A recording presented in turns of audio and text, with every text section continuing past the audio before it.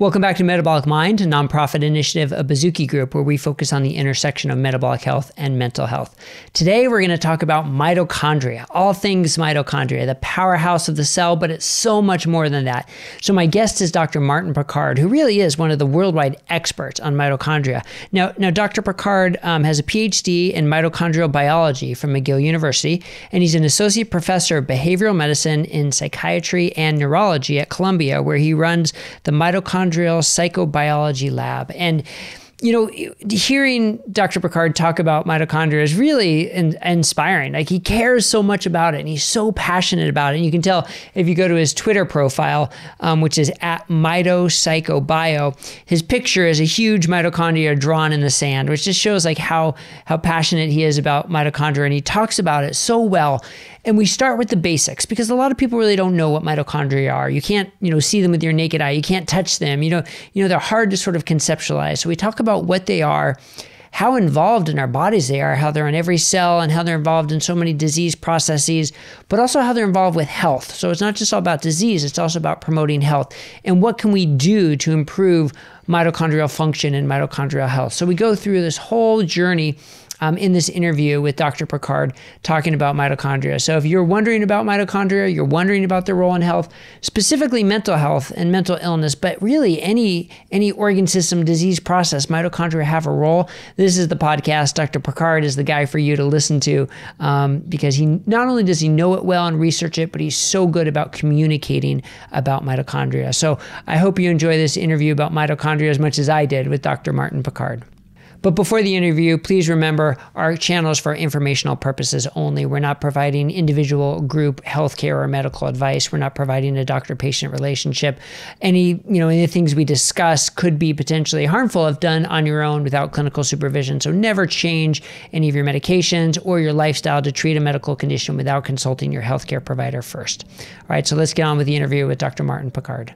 Well, Dr. Picard, thank you so much for joining me on Metabolic Mind so we can really sort of dig into and better understand what are mitochondria. So thank you so much for joining me today. Yeah, my pleasure. Yeah, so I want to start with a little funny story. So I'm helping my son, this was a little while ago, a few months ago, I was helping my 10-year-old son prepare for this little science competition. And one of the things he had to learn about were all the different organelles in the cells. So we're looking at, Golgi bodies and endoplasmic reticulum and, of course, mitochondria. And like any 10-year-old, he says, why do I have to learn this? This is so stupid. These are so tiny little things. What are they? And I said, hold on. And I ran and I got Chris Palmer's book and I told him about mitochondria in the book and I told him about the work you're doing. And, his eyes glazed over and he didn't really care. But I felt good that I had some concrete example to explain to him why he had to learn about mitochondria. Now, you study mitochondria, you research mitochondria, but I think a lot of people still don't really understand what are mitochondria and why are they so important and why are you devoting your research to mitochondria. So if we can take a step back, can you give us the brief 101 about mitochondria?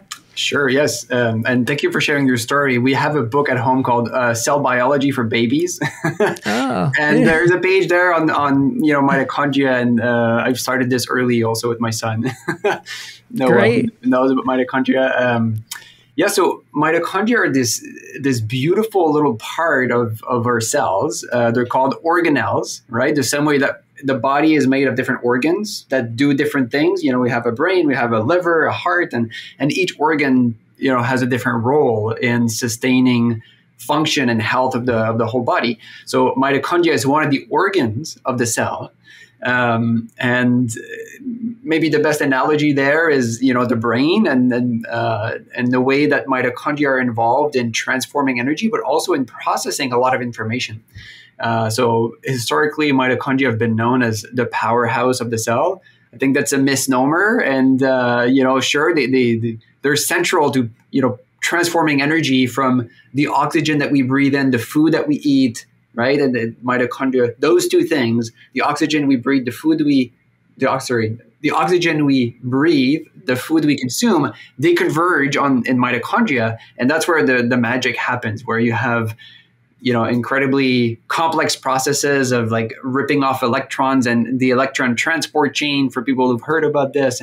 And then their mitochondria become charged. So there's an electric charge literally inside every one of the hundreds to thousands of mitochondria that populate our cells. So then mitochondria become charged like little batteries, and they actually behave and exist as a network. And something very similar to a social network inside every cell, where you have mitochondria that can fuse together to form longer filaments or tubules of mitochondria. Longer mitochondria can undergo fission or fragment into smaller bits. They have a life cycle. Old mitochondria actually die out, and then new mitochondria are born. So there's a beautiful cycle there. They exchange information the same way that we talk with each other with language and sound. Mitochondria have all of these different ways of talking to each other through chemicals and hormones and ions and other mechanisms. So there's this social life of these small little bean to tubule shaped organelles inside the cell. So and there's a whole history about how they came to be and why they're at the origin of life that we can get into if that's of interest. Yeah, it's so interesting to think about them as having social interactions with other mitochondria, and that it's beyond them just sitting there producing energy, but at their core, production of energy is sort of one of the main features, and that's why they're known for that. And when we talk about disorders in human health, whether it's mental illness or whether it's other disorders, we're starting to see it as a disorder of energy production, which can then be sort of boiled down to the mitochondria. So you said, mitochondria take in oxygen and they take in the food and then they create energy. That's where the magic happens to create energy. Now, I think what also is a little confusing though is this happens everywhere, right? Like it's in your muscles, it's in your liver, it's in your heart, it's in your brain. So are mitochondria really just everywhere in our body? Yes, they're everywhere. There's only one cell type that the body is made of a few hundred cell types. There's one cell type that does not have mitochondria, which is the one cell type that actually carries the oxygen, right, towards because the purpose of breathing is to bring in oxygen to your lungs, and then oxygen from your lungs diffuses into your blood, and then the blood circulates and touches literally every cell in the body, right? And there's one cell type that is a reason why blood is red, because of the red blood cells, right? The red blood cells, their life purpose is to carry oxygen towards, the destination, every other cell in the body, where mitochondria ultimately are the oxygen consumer. So red blood cells don't have mitochondria, probably because otherwise that would, the mitochondria there would consume the oxygen that they're actually meant to transport. But otherwise, every cell in the body, every neuron, every glial cell in the brain, every beating heart cell, every liver cell, every skin cell have, hundreds to thousands of mitochondria per cell. And the beautiful thing that we're just starting to uncover now is that mitochondria are not all created the same. And different cell types in the body actually have different types of mitochondria. So we think of those as mitotypes. The same way that there are different cell types or different mitochondria types. So the brain mitochondria are actually quite different than the heart mitochondria, than the liver mitochondria. So there's this beautiful diversity of mitochondria, and that makes us think of them as more of a family of related organelles, and not just kind of a single thing that's passively transforming energy. There's a diversity of different types of mitochondria that actually talk to each other. So the mitochondria in your adrenal glands, for example, where cortisol is made, talk to mitochondria in the brain. And so it's the organism. You can see if you think about this, the organism as an ecosystem where you have cells and energetic system that talk to each other. Mitochondria is a key part of this. And if you look at this from a mitocentric perspective, you can think of the whole ecosystem of mitochondria as an energy transformation system. And mitochondria transform energy. They don't create, energy per se. They take the energy from the food and the oxygen, and then as they combine, they can extract energy from this. So they can transform chemical energy from the food and oxygen into electrical energy, inside in the membrane potential, that's called, and then take the membrane potential, this other form of energy, and then turn this into a different kind of energy like ATP, maybe some people have heard about.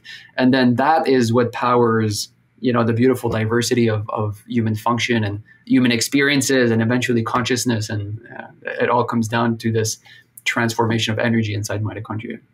Yeah, I like how you said, if you look at it from a mitocentric standpoint, like coming from like the mitochondria as the center. But I think that's a hard thing for a lot of people to do because you can't see mitochondria. You can't, you don't get a blood test for mitochondria, right? You get a blood test for your hemoglobin levels and your kidney function and your liver function, but you don't measure mitochondria. So it's sort of like a leap for people to say, or for some people to understand how widespread mitochondrial function and dysfunction impact our health. But is it safe to say that they're kind of involved with, just about any health or disease process at its core could be related to mitochondrial function?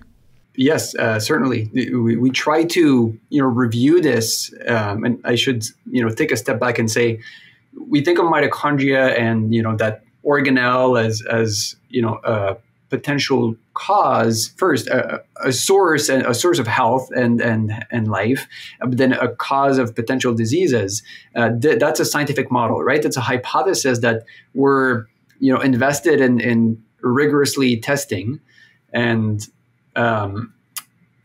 so we need to do this carefully. But what the evidence that's there, if you go into PubMed or into Google and you look for studies that have looked at some mitochondrial impairment, mitochondria have many functions, right? So alterations in some mitochondrial function, including energy transformation, but also mitochondrial signaling, and any disease you can think of, there is likely a scientific study that has investigated and identified, a connection.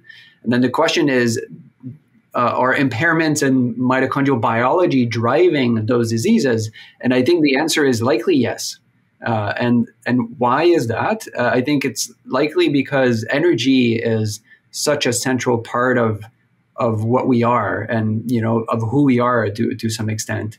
So I think that's why mitochondria have been implicated in our there's growing interest in understanding the connection between mitochondrial biology and health and different disorders, is because energy is central to what we are and how we function. And if we think about the brain, if you want to convince yourself and make this real, because you're right, we can't see mitochondria, and we have the chance here, to have cool microscopes and you can put living cells and make the mitochondria fluorescent, and then you look down the eyepiece and you see them move and like fuse, and so you can see them if you have the right equipment. But our day-to-day experience is that of is our subjective experience and the kind of the reality of the body and how we feed it and so on.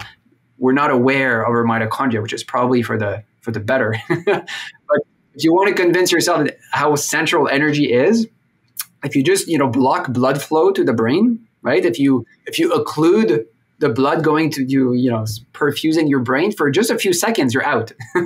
Consciousness is gone, right? And the reason consciousness disappears if you don't have blood flow to your brain, or if your heart stops, is because you're not feeding your mitochondria anymore. Right? You're not bringing them oxygen, you're not bringing them food substrates, and that, shuts down everything. So that's, I think, a very real example of, how energy just sustains, human life and human consciousness. So anything we do, as you've discussed, with many scientists and clinicians, the way we feed our body is the kind of energy we put into the system can actually influence, right, how the system works, the brain and the whole organism. Yeah, so let's talk about that for a second, because one of the things we focus on at Metabolic Mind is the connection between metabolic and mental health. So when there's metabolic dysfunction, that can impact mental health and contribute to mental illness. And at its core, presumably, mitochondria are involved in that. So how does metabolic dysfunction and insulin resistance and, what some things that are so prevalent in today's society, how does that impact mitochondria? So yeah, metabolic dysfunction is an umbrella term, right, for that, in my view, reflects impaired energy flow, right? So what sustains life is the, blood flow. That, the beating heart is like a clear sign of life, because by moving blood, you move energy, you move oxygen, you move, ketone bodies and fatty acids and glucose and proteins and so on. So, and these are energy forms. So the disorders of energy or metabolic dysfunction can be reflected in insulin resistance, which is reflected in, or which represents the inability of cells to take in food substrates when that's needed. So there can be metabolic dysfunction at the whole organism level, right, which can cause or materialize in obesity, for example. Then there's kind of systems level metabolic dysfunction. Insulin resistance would be a feature of this. At the cellular level, there can be metabolic dysfunction there. And then if we go inside the cell, there can be mitochondrial energy transformation defects or impairments, which of course ripples out. If the mitochondria are not functioning properly, that can impair how cells function, how the tissue function, and how the whole organism functions. So mitochondria are kind of such a metabolic hub that their inability to transform energy properly, or misregulation of mitochondria getting turned on and making a lot of ATP, or being dialed down and making less ATP, can really affect other levels of biological and physiological complexity. Yeah. Yeah. And I think it's clear there are a lot of things that can impact mitochondrial function. But when it comes to mental illness and psychiatric conditions in general, there's been a lot of talk about genetic predispositions. So are there genetic predispositions to mitochondrial dysfunction, as well as environmental factors of just how we live our life that impact it? But what do the genetics say about it? Yes, that's a great question. So yes, and I'm not a clinician, but I spend half a day a week in the clinic with my close colleague, neurologist, Michio Hirano, where I see patients who have rare genetic mitochondrial disorders. So some people may know mitochondria, those small living life forms inside every cell, they have their own DNA. And that's, related to their past life as bacteria, and, when they were incorporated. So they have a circular little piece of DNA like bacteria, which have a few genes that are involved in energy transformation. And some people are born with a defect, a mutation, or they lose a chunk of mitochondrial DNA, a portion of the mitochondrial DNA sequence. So those are called mitochondrial DNA deletions. And that causes primary genetic mitochondrial diseases. So these are rare, genetic conditions. But I think they're incredibly illustrative of what impaired mitochondrial biology can do to the whole body and to the whole mind. And these people suffer from multi-system disease, right? So often they have cardiac involvement, digestive issues, renal issues, and endocrine issues, immune alterations in some ways, and many of them have cognitive and psychiatric manifestations. So there's a lot of comorbidity between primary mitochondrial diseases that have historically been the domain of neurology and psychiatric conditions. And this is an area that we're interested to understand more, but that has been understudied. So I think that's one of the good evidence that if something's wrong with the mitochondria, and here we have a primary genetic defect in mitochondria, this leads to impaired brain function and psychiatric conditions. Yeah, that is very clear evidence about that connection. But then, as I alluded to, it certainly doesn't have to be a genetic reason. There are, unfortunately, plenty of lifestyle things we can do to ourselves to decrease our mitochondrial function and decrease our mitochondrial health. And the big ones that seem to get a lot of attention are, of course, nutrition, and then sort of poor sleep and toxins. And so, I mean, how do you see the main detractors from mitochondrial health that unfortunately we do in our society? Yes. So you're pointing to what I just described were inherited, mitochondrial disorders, and then there are acquired mitochondrial disorders. So all of the acquired, result from our exposures and, kind of internal exposures. We're studying how psychological states and exposure to chronic stress or early life adversity or the kind of the disorders that we can create ourselves either psychologically or through, nutrition and other things. And how they can influence mitochondria. So this is all part of the acquired, mitochondrial impairments or dysfunctions. So there's a number of things there that converge on mitochondria, including diet, which is a very big one. Everything we put in our mouth ultimately converges either directly on mitochondria or, around the metabolic pathways that mitochondria are involved in regulating. So that's, a very big one.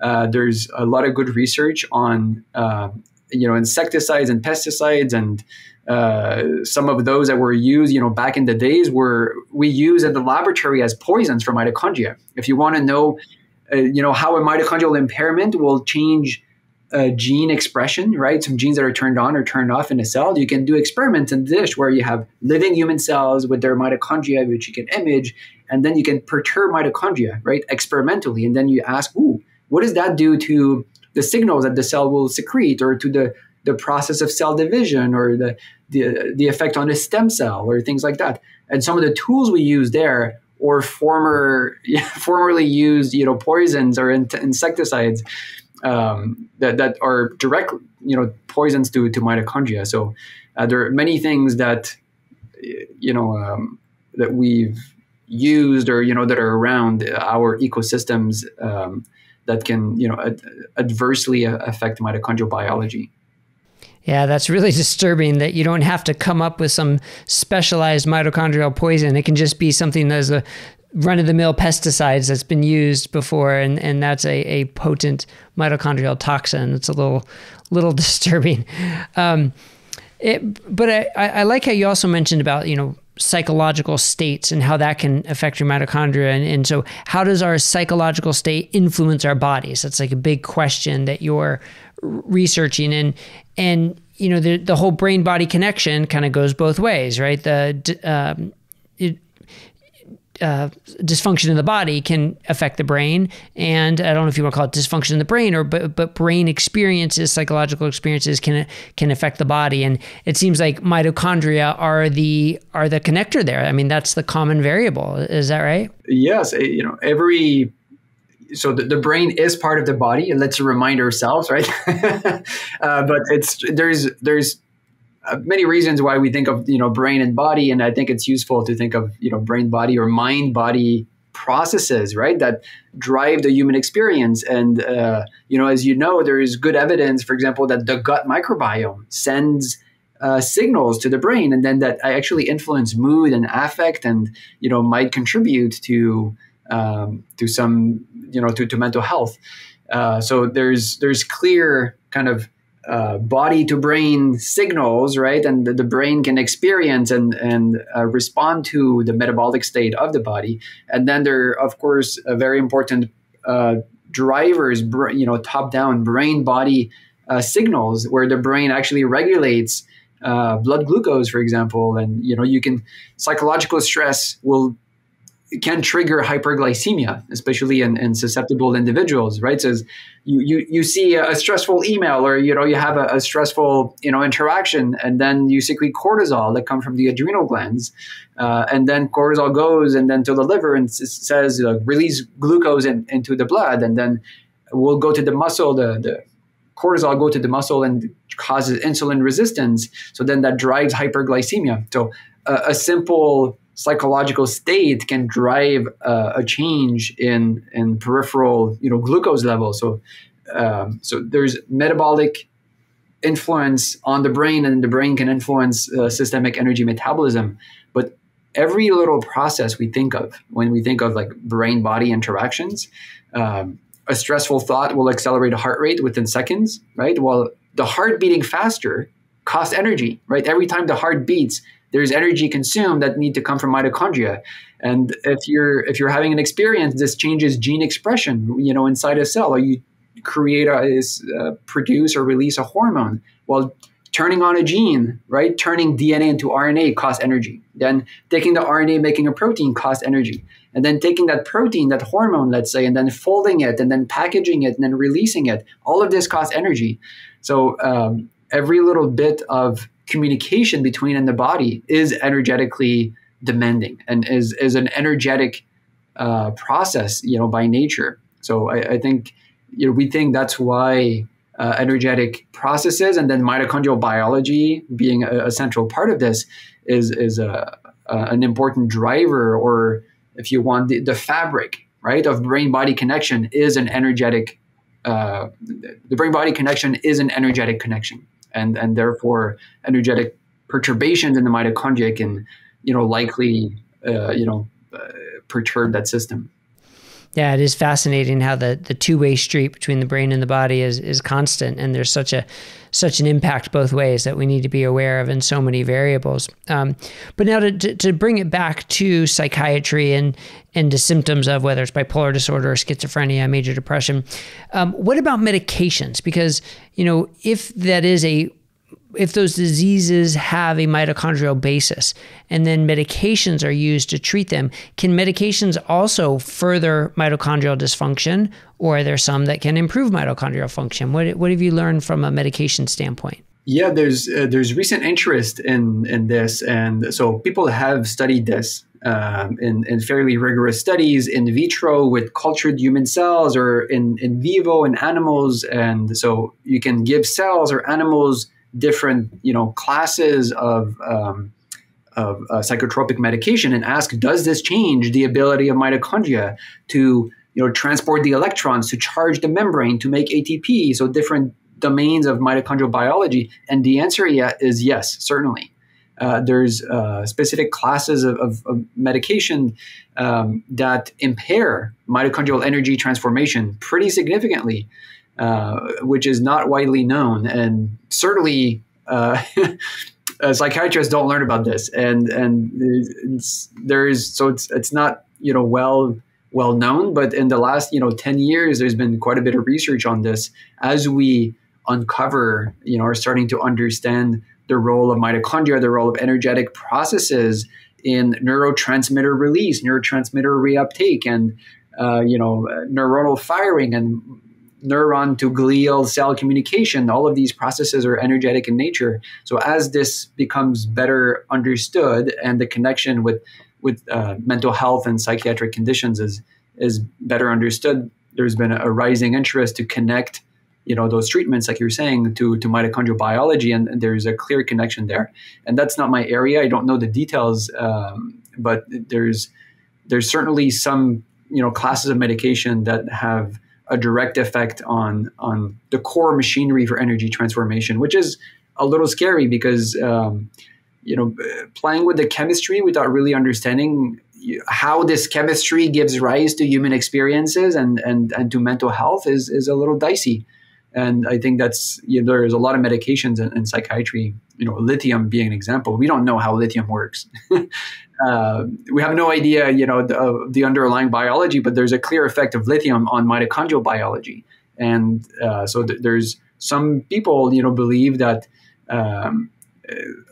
parts of the human experience and the function of brain circuitry and brain networks is actually driven by mitochondrial biology. So maybe the reason lithium works in some cases is because of its effect on mitochondria. Mitochondria could be the target for lithium. I think based on the evidence out there, that's a possibility. Yeah, I think it's so interesting though, the way you describe that there are certain medication subclasses that are going to impact mitochondrial function. And, we're going to learn a lot more about this, I think, as research focuses on it. But does that, separate medications into maybe short-term beneficial medications, but long-term harmful medications? Like maybe they're doing something in the short term, but over the long term, if they're degrading mitochondrial function, then they're going to lose their effectiveness. And maybe that's why a number of psychiatric medications, worsen cardiometabolic health? Could mitochondria be a reason for that? I mean, certainly plausible. Yeah, and there's, you mentioned acutely versus chronically. That we have a hard time, I think, as the way humans think, and maybe the way scientists are forced to do their research. It's hard to keep those two things in mind. That what you observe, acutely, does that translate chronically? And there's a lot of stimuli and stressors that have a certain effect acutely, but chronically the effect is quite different.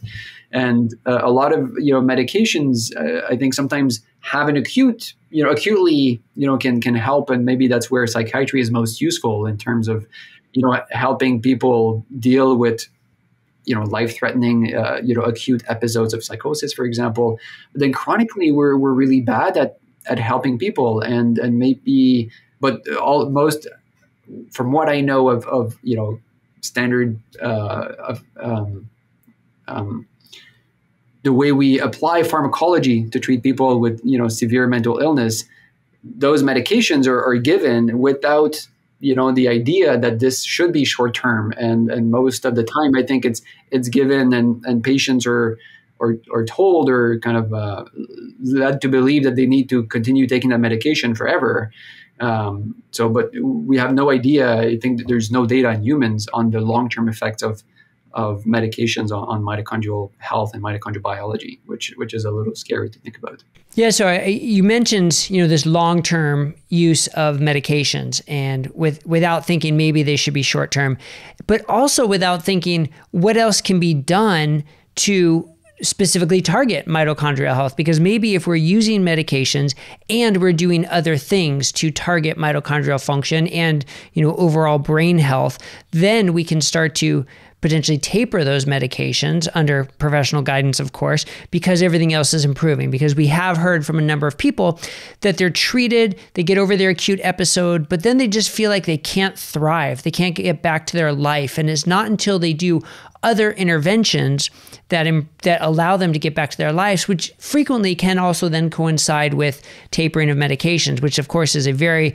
complicated topic. And we have a whole video with Dr. Georgia Eid and Matt Bazuki about that. But so what it brings us back to, though, is this question to you is, what can we do to improve our mitochondrial function? And I know you're not a doctor, you're not giving medical advice here. You're just talking about you as someone who knows mitochondria better than anybody. What can we do to improve our mitochondrial function, which then could potentially be seen as adjunctive interventions to medications in certain disease states? Yes. So you make such a good point, Brett. The ability to thrive, right? And to exhibit resilience and robustness. Like, life is made of challenges. And I think what we do really well as living organisms, not just humans, but all living organisms, is we take a challenge, right? And then we bounce through it. And there are some things then, that make us unable to bounce. And I think that's one way in which I think about acute psychiatric episodes where, you go really deep and then it's hard to come out of it. And sometimes I worry that some of the medication actually promotes this stuckness, right? And prevents, this rebound. And if we think about kind of going down and then rebounding and this thriving ability, this requires energy. Right? Like, it requires fundamentally a change in how the brain operates, the brain-body system functions, and your ability to make meaningful life changes, or changes in your social circle, or like, all of this requires energy. And I think that's why change, just as a general thing in life, changes are challenging to most people, and because change requires energy. It's like coming out of inertia. If you want to stop something that's moving, right? So fundamentally, there's like an energetic requirement to change, and therefore bouncing back is an energetic process. So impairing mitochondria in that situation, or if you live with impaired mitochondria, I think this can be even more difficult. So that being said, what can we do to promote, good, or to optimize mitochondrial health? Energy transformation, or proper mitochondrial signaling. There's not a lot of there's a need for more research on this. That's the first thing I want to say. There are three things that we know can optimize and improve, mitochondrial energy transformation capacity based on kind of scattered research over the last maybe 2 decades. One thing we know for sure is moving, being physically active, right? So I think many people know, exercise is a protective factor against, many, mental illnesses. And exercise is a protective factor for pretty much every disease that we know of. And if we flip this, if we think about health, right, as not just the absence of exercise, but this ability to thrive and to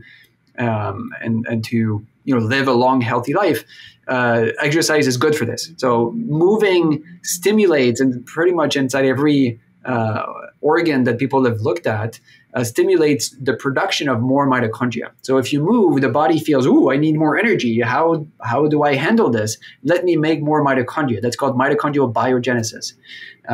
And we know that this happens, a lot, for example, in muscles. If you go from being completely sedentary to training for a marathon, you can double the number of mitochondria in your muscles. So there's quite a bit of plasticity there. And we've done some studies and animal studies of chronic stress, for example, and this changes how much mitochondria are in different brain regions. So moving is number one thing we can do to increase a number or maybe the quality of the mitochondria. Number two is not eating too much. So being hungry once in a while is healthy. And we evolved, to do this. And the reason why being hungry is not eating too much is healthy is not too clear. Maybe it's because it puts you into ketosis. Maybe it's because it prevents nutritional or metabolic oversupply or overload. People have done beautiful studies in cultured cells where you take cells and then you bombard them with sugar and with fat. And so that causes there's too much energy supply relative to what the cells need. And this causes, within minutes, the fragmentation of mitochondria. So you go from having a beautiful network of connected and dynamic mitochondria talking to each other to a completely fragmented mitochondrial network. So there's mitochondrial fragmentation that arises fairly quickly in cultured cells like this in response to this metabolic oversupply. So if you eat too much, and most people are able to, take the excess glucose, excess, fat and excess nutrients in the blood and then store this in subcutaneous adipose tissue, right? And then we call this obesity or, adiposity.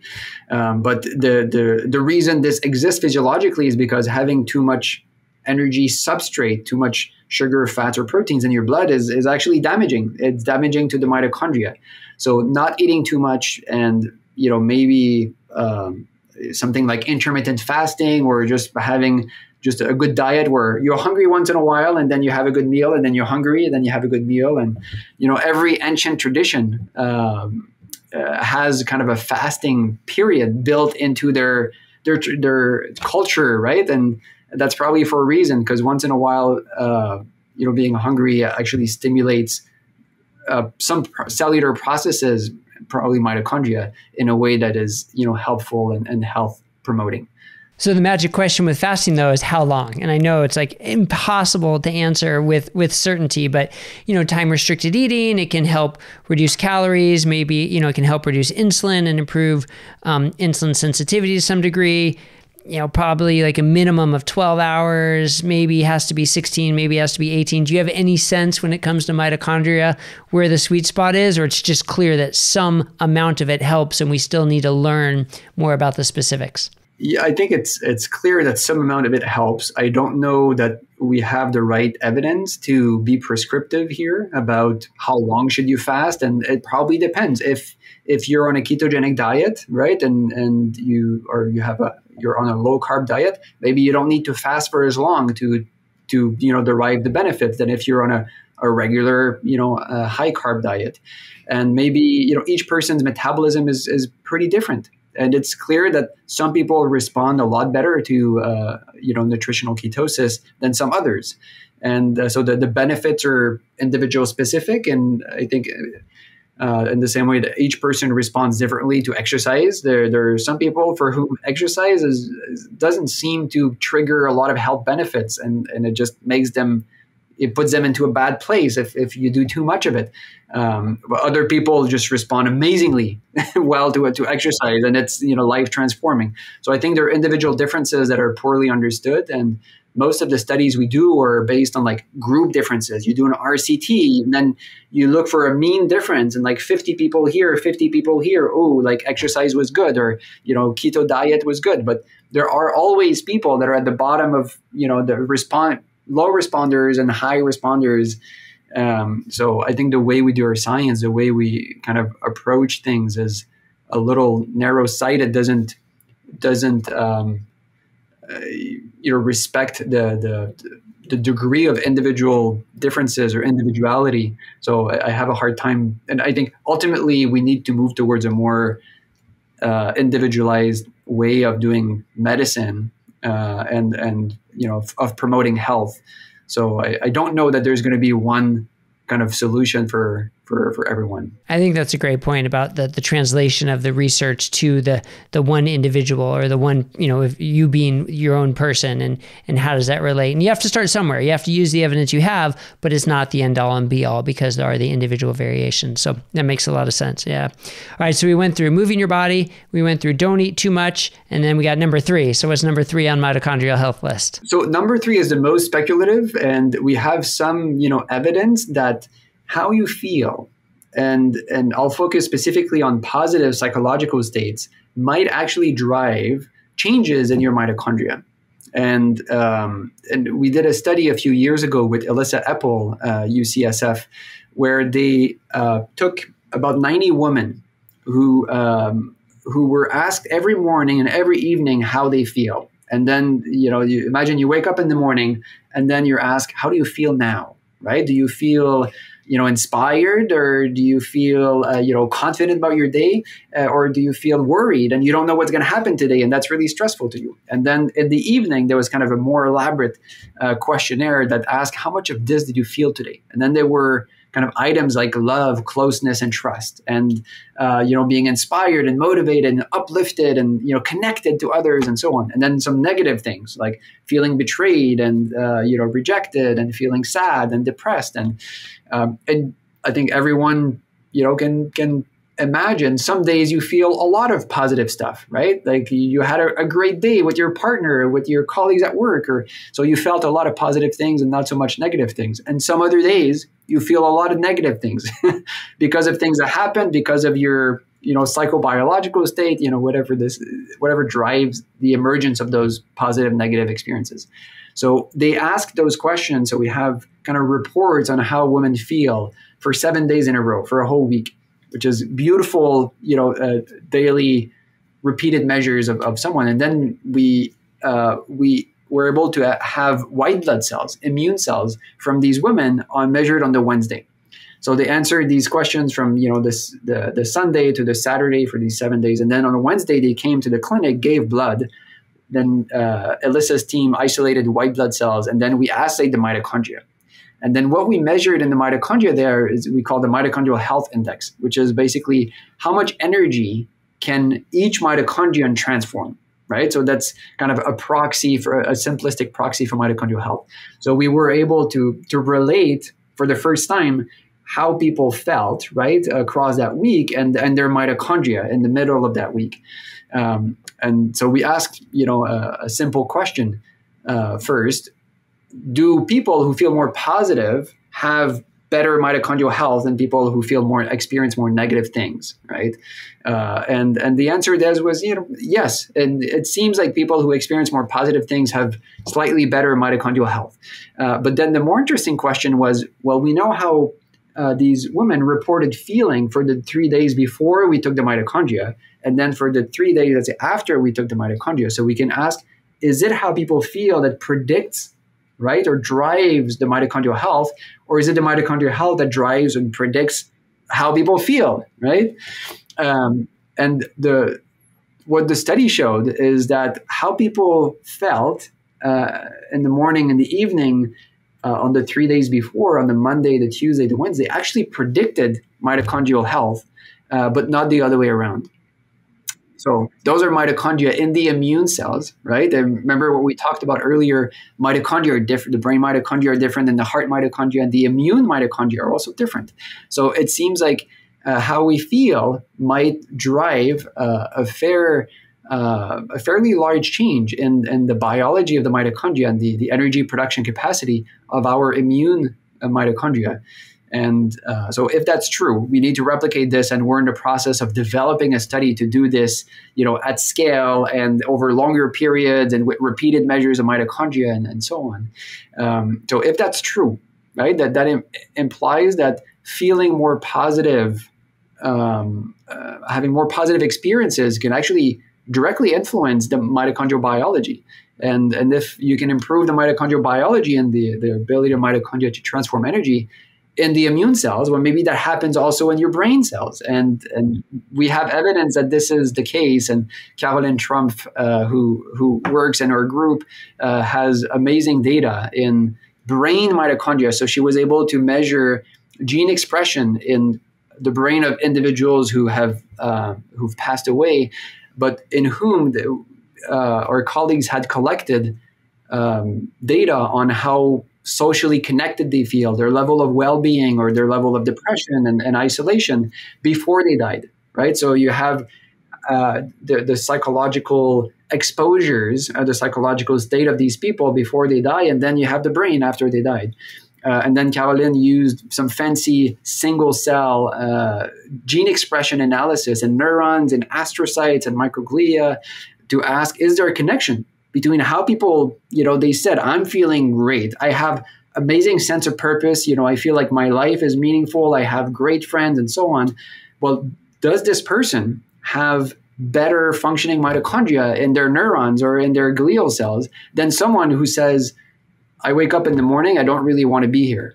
And I don't feel well, and I'm fairly depressed. And what she's finding is yes. And the mitochondria are different in people who report more positive experiences than people who don't. So this is opening up a new layer of biology that's a direct psychobiological connection between the lived human experience and the biology of our mitochondria. So then if we speculate a little bit, it could be that, choosing to do something that you find meaningful and purposeful, right? And arranging your life in as much as possible in a way that you feel good about it, right? And making decisions in terms of what you eat, in terms of the people that you surround yourself with, in terms of the job you choose, actually makes a difference on your biology and on the biology of your mitochondria.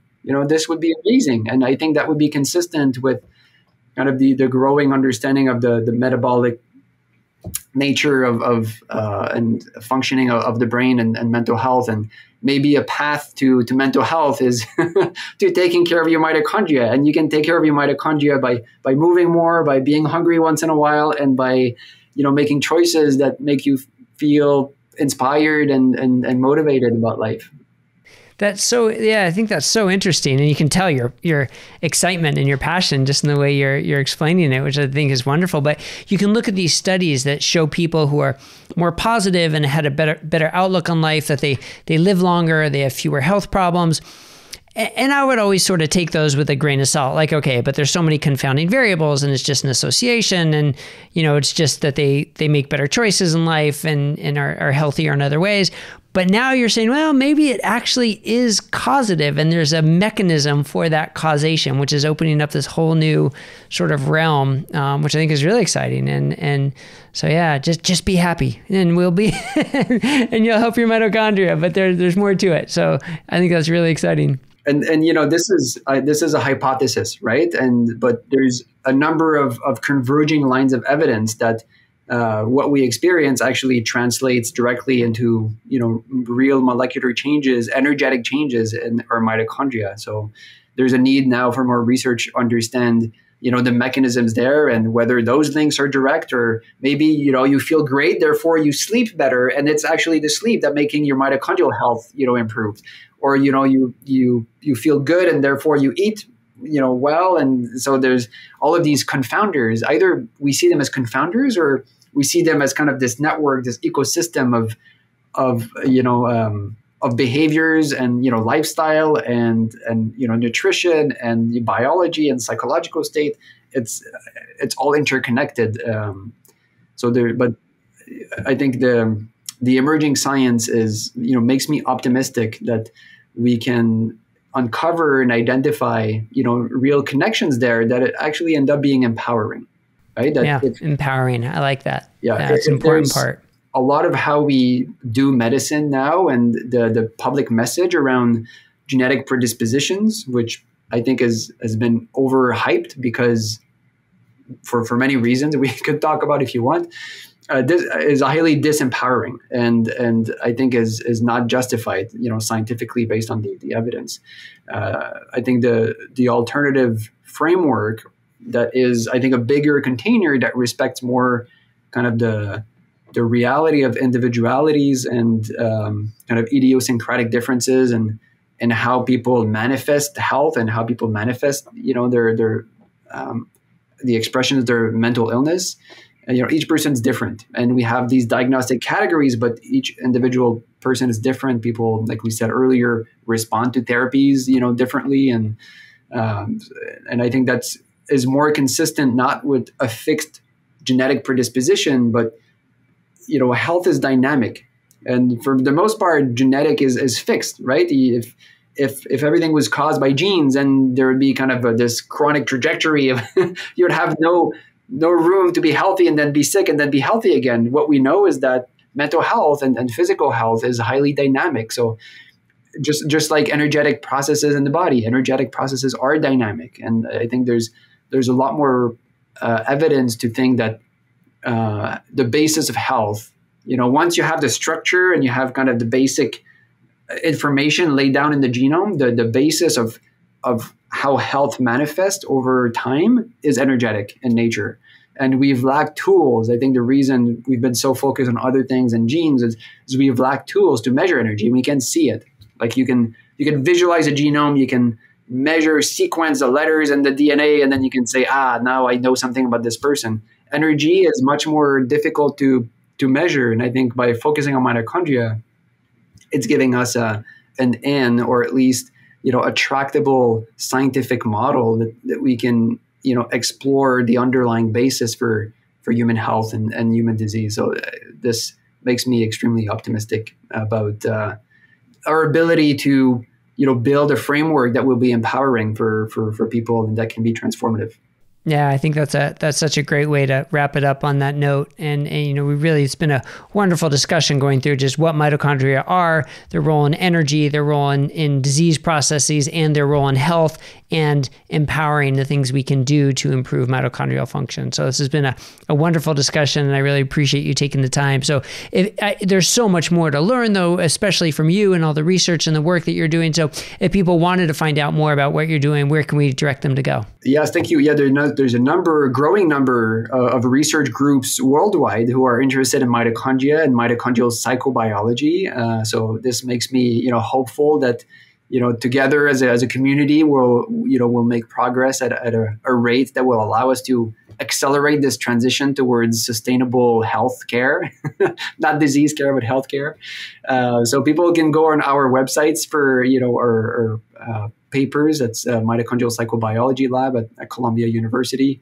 And on Twitter, when we publish new articles, we share them there and I'd be excited to continue interacting with the community of people who are interested in knowing more and understanding the energetic basis of health. Great. Well, we'll link to those in the description so everybody can find them. And thank you again. I really appreciate your time. My pleasure. Thank you, Brett.